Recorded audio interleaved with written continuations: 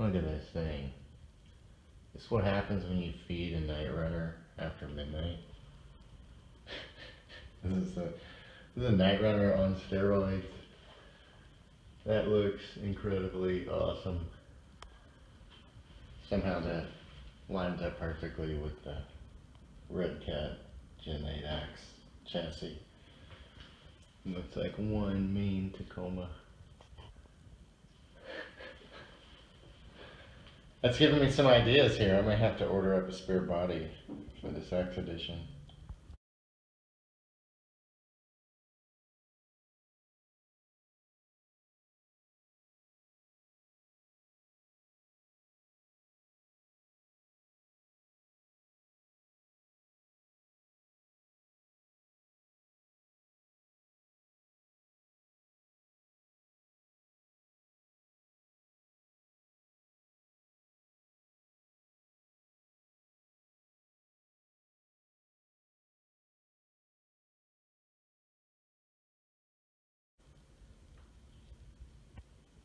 All right, we are back at the beginning of a new build.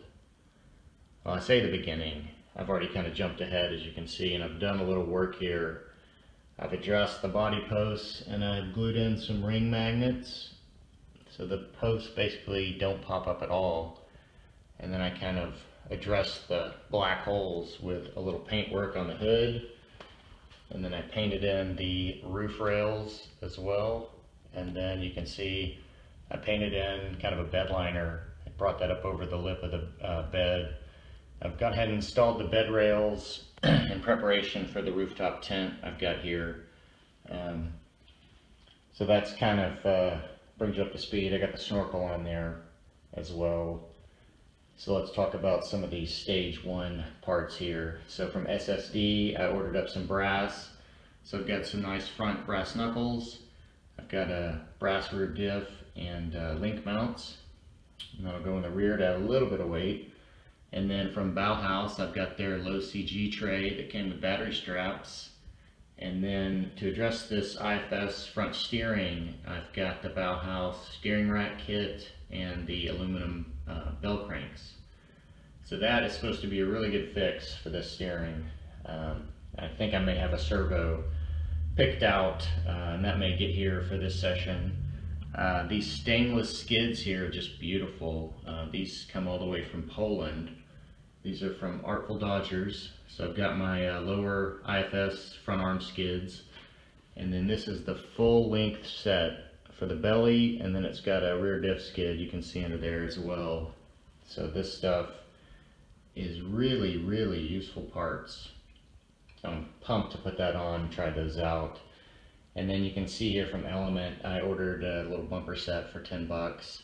My front bumper is sitting crooked, and I've you know, I checked the body, checked the frame, checked everything, but you can see there the gaps.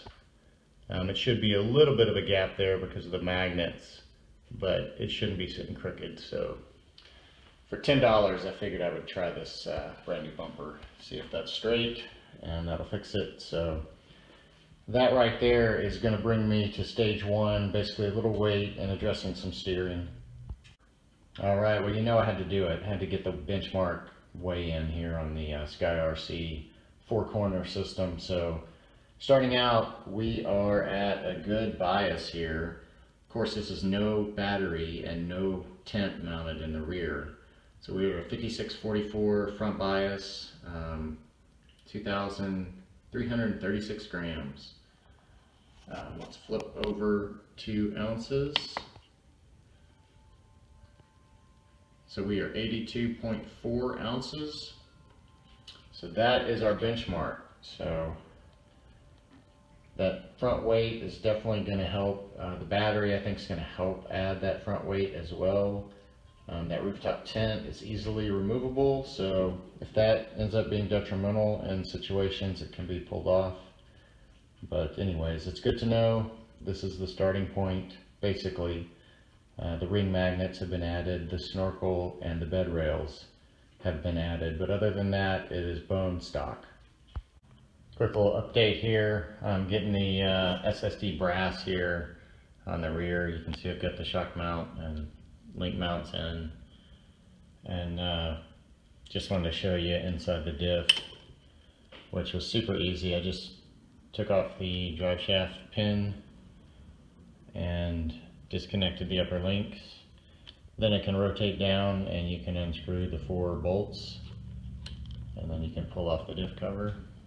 And you can see it's got some grease in there. I'm going to clean that out and put some different grease in there. Kind of seal the diff edges a little bit better with some udder butter. And then put in my nice brass, this gray finish. I really like this SSD being gray. I think that'll go really nice with the Knightrunner paint job. But anyways.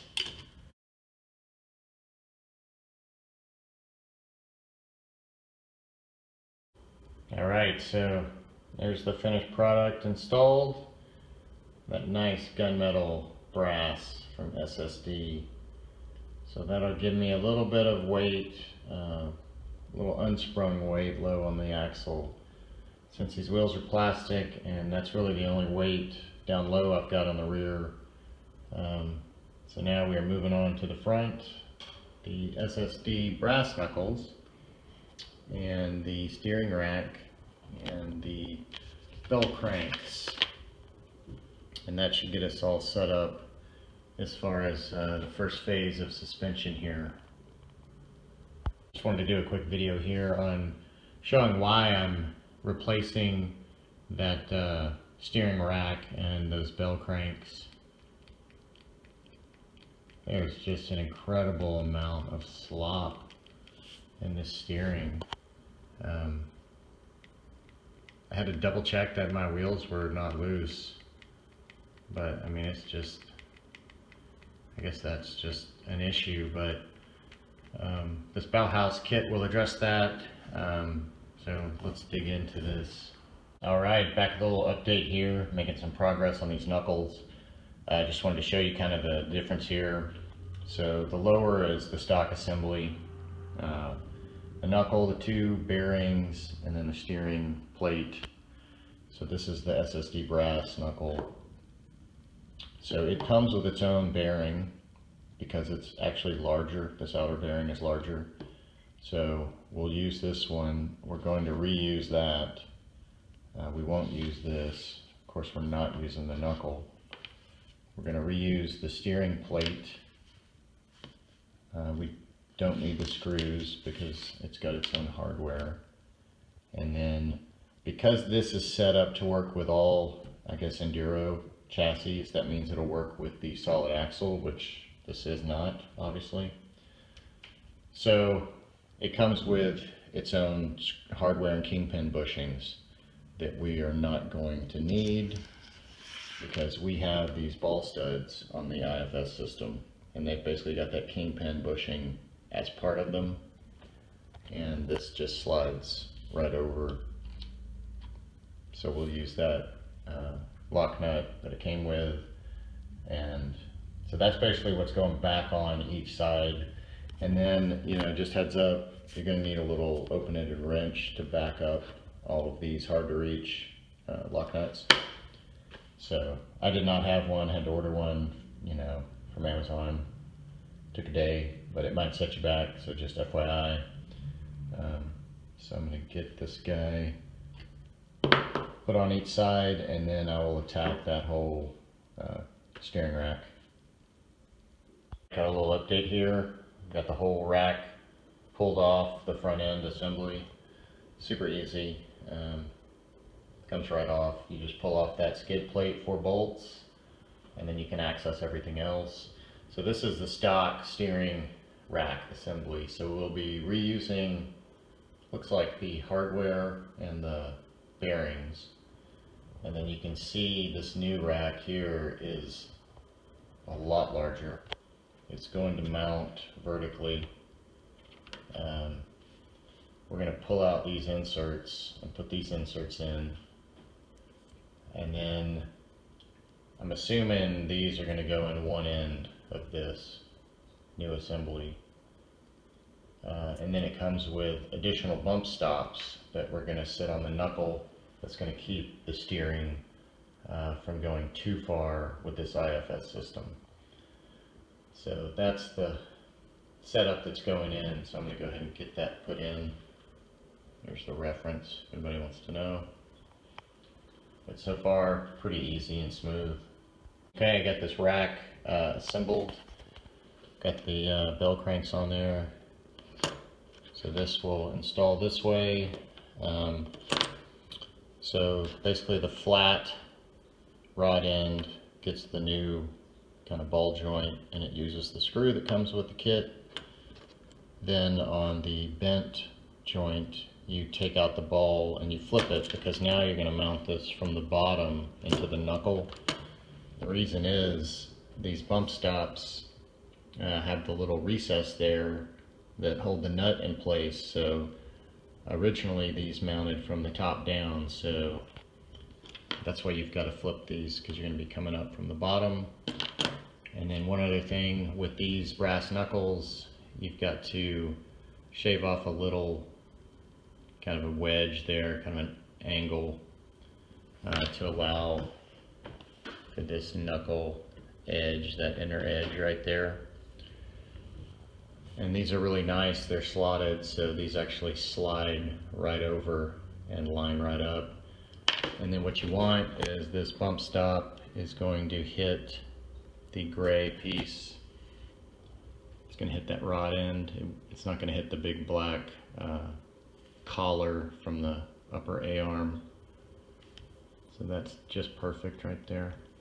So anyways, I'm going to get this bolted back up, and then we'll move on, I guess, to the battery tray and then the skids. Alright, got this thing installed. You can see the rack under there. And this is what you're left over with.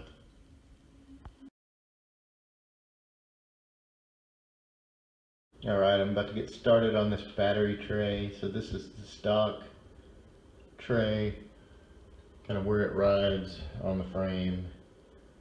So I'm going to have to take off the zip ties and reroute that servo wire off of the frame, since the battery will actually sit across the frame.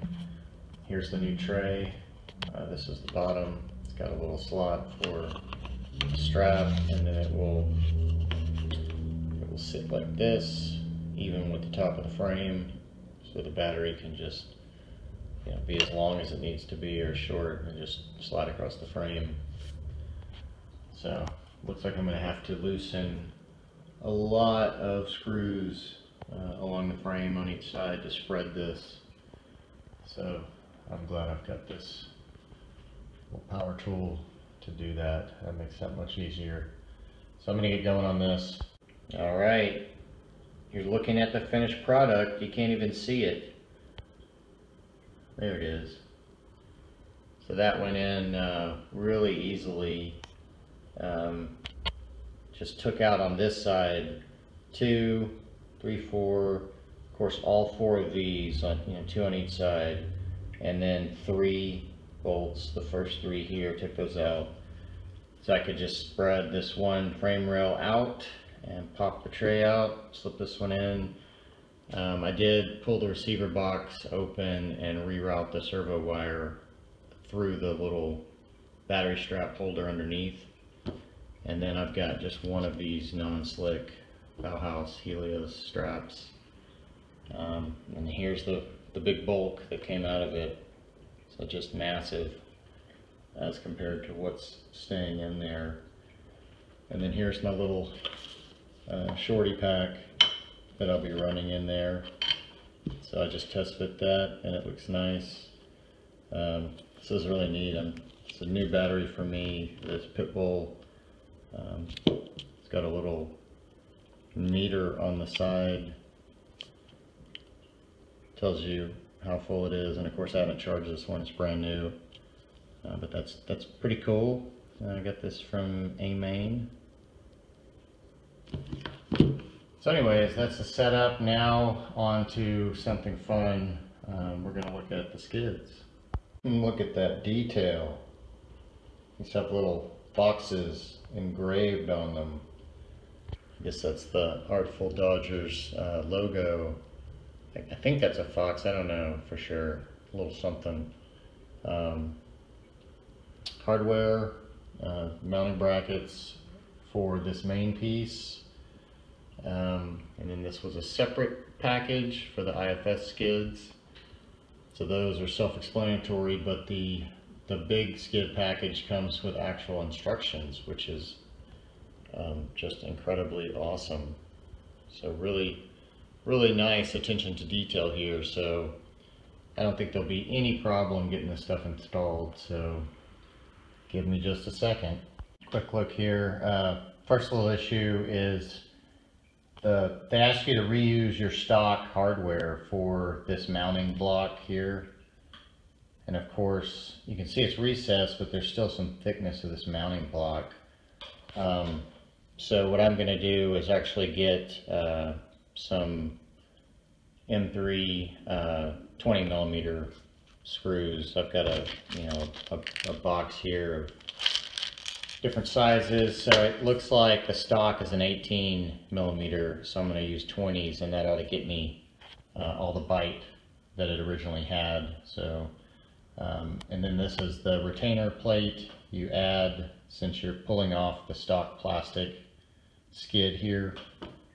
And then I believe the rest is just it's adding this hardware. I think you're attaching here and you're attaching here, and I believe they give you a little washer shim that's going to ride right there.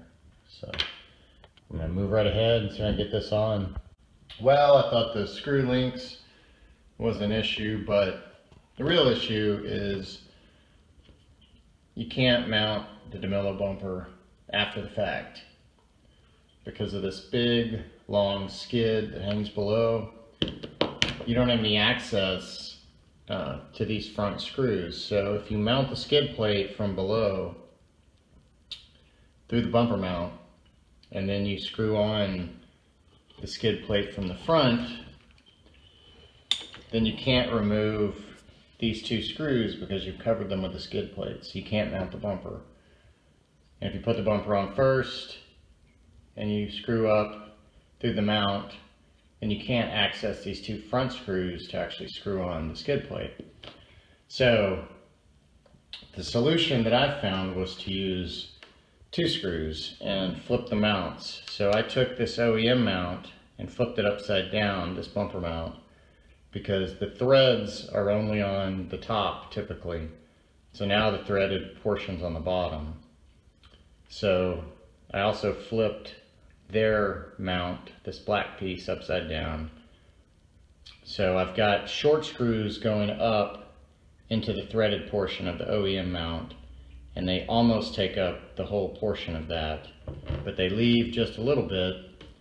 And then I've got these other screws that I'll go from the top to mount the bumper, and they'll have just a little bit of bite into that threaded portion, which is fine because they're really just acting as a pin so the bumper doesn't pull out. It's really these that need a sufficient bite for this mount brace. There's a little bit better shot here. So you can see there's a gap there between the OEM mount and their mount because it's flipped. And if you look, typically they've got kind of little quarter circles kind of cut out that would fit that if it was put on there properly. But since everything's flipped upside down, that's just how it is. And I didn't have screws short enough, so I'm using some little 2mm spacers to space those out just a little bit. So they thread in just enough from the top and the bottom, and they meet and they just butt ends there in that threaded portion. So that looks to be the solution here, so I'm going to move forward and get this stuff on. Alright, it's mounted up pretty sweet. Once this is accounted for here in the front with the bumper mount and everything flipped, everything bolted right up smoothly. So that's nice. There's a little bit of a gap there between the OEM bumper mount and the skid plate that wouldn't be there if everything wasn't flipped over, but I don't really see that as an issue, and that's covered anyways. I think the main bonus here, as you can see, is the ability to actually mount the bumper. So now I can put screws in and pin this from the top and remove it easily without digging off the skid plate every time. But you can see there's no way to screw this from the bottom. And then of course, if you have your bumper on, you know, there's no way to have enough clearance, even with an Allen key, to get to that mount. So this looks like this is going to be the solution unless they come out with a new bumper mount. Now, what's happened here? Looks like we're going backwards. So I was still having a little bit of wheel play, and so I went onto Bowhouse's site, and lo and behold, they've got text instructions. So one of the things they mention is there is a little looseness between the through bolts and these little kind of kingpin bushings in the steering rack. And so they say, you know, put some glue or E6000 or like a bunch of thread lock there to help that. But I got some shrink tube, so we can focus there. So I put a little shrink tube, basically the length of the bushing there, to take up some of that slack. So hopefully that'll get rid of that little bit of play that was left. And then I also needed to adjust these out, and it does say leave 1 or 2 millimeters, you know, and then you can adjust your toe in, toe out from there. So I had some pretty good toe in, so that hopefully will get me out straight. I'll just have to see. And then also the instructions said these little ball sockets that you put the flange end towards the rack, and I had them opposite, so I just flipped those. But really super easy to pull that skid off. I mean, this took like, you know, 5 minutes to pull it off, switch it around, and put it back on. So then I'll throw that rear diff on, and this should be the end of the skids. Okay, got the rear diff skid on, and I'll tell you what, it was a tight fit. I had to take off the axle just to make sure I could get it fitted properly, but just kind of had to, you know, stretch that stainless around there and make sure it's flat and get all four kind of started, and it'll fit. But it's precision. It is tight. It definitely didn't just flop right on there. You know, you had to kind of work it from the sides and work it down. So anyways, that ought to provide nice protection to the rear. And of course, I've got the LCG skids on as well. So that pretty much wraps up the skids. So I think I'm going to lower the body posts one more, get the body on, bumpers, rails, and that may call it phase 1. All right, here we are. The post stage 1 build weigh-in.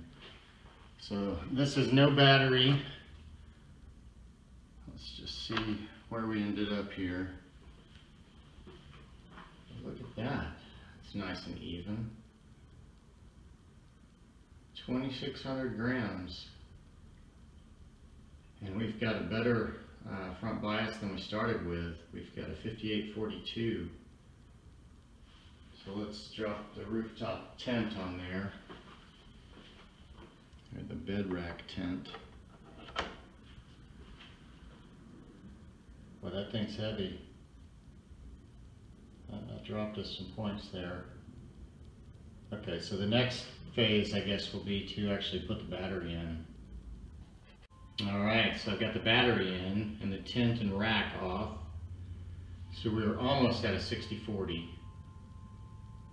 So 2,819 grams with the battery. I'm going to flip over.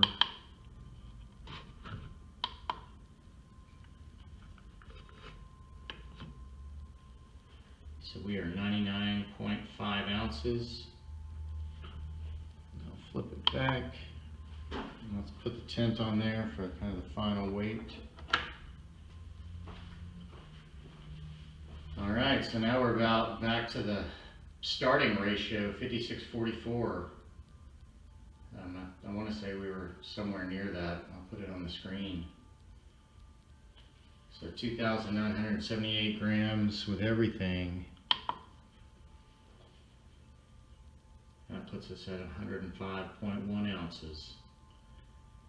So there we are. That's stage one for you. Alright, just wanted to do a real quick follow-up. Some final thoughts here. I've got the body post lowered down one more hole, so I lowered them down 2 holes total to make up for the 2 magnets. So basically they sit on the bumpers, front and rear, sit right in the sliders. Just looks perfect. Looks like a factory fit there. Just awesome. Very happy with this first stage. I had some graphics planned, but they have not shown up, so I'm just going to kind of hold all of that for another build.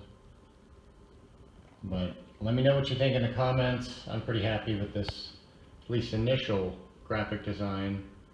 I think it came out really well, and I like the blacked out bed. I think that looks super good. It just magically lined up with the bed rails somehow. And I purposely wanted to leave the edge Lexan because that's going to take the hits. So if that's painted, that'll just get scratched off. But super, super nice. That bumper looks like it's part of the body, just super tight. The bumper actually I think helps support the back of the bed since the posts are so far forward. This is just kind of wagging, so that's actually a good thing. So anyways, I think that will do it for this first phase here, and now I'm going to get out and actually run this thing, see how it performs.